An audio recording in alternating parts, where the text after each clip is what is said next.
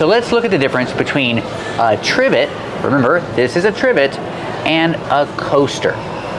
Well, they're both circles. These are both made of cork.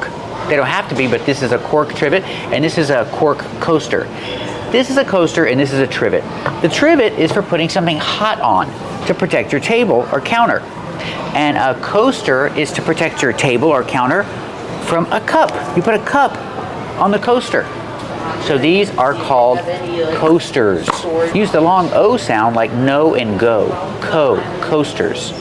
These are called coasters. They protect your table and you put your cup or glass on the coaster.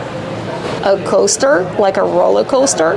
That's different. It's the same word, coaster, like roller coaster, but that coaster is a completely different coaster. Now let's talk about roller coaster. Roller coaster comes from the verb coast.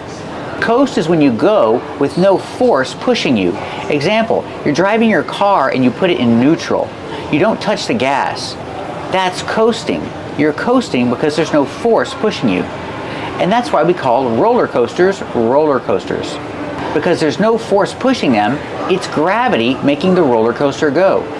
That's why they're called roller coasters, because they coast.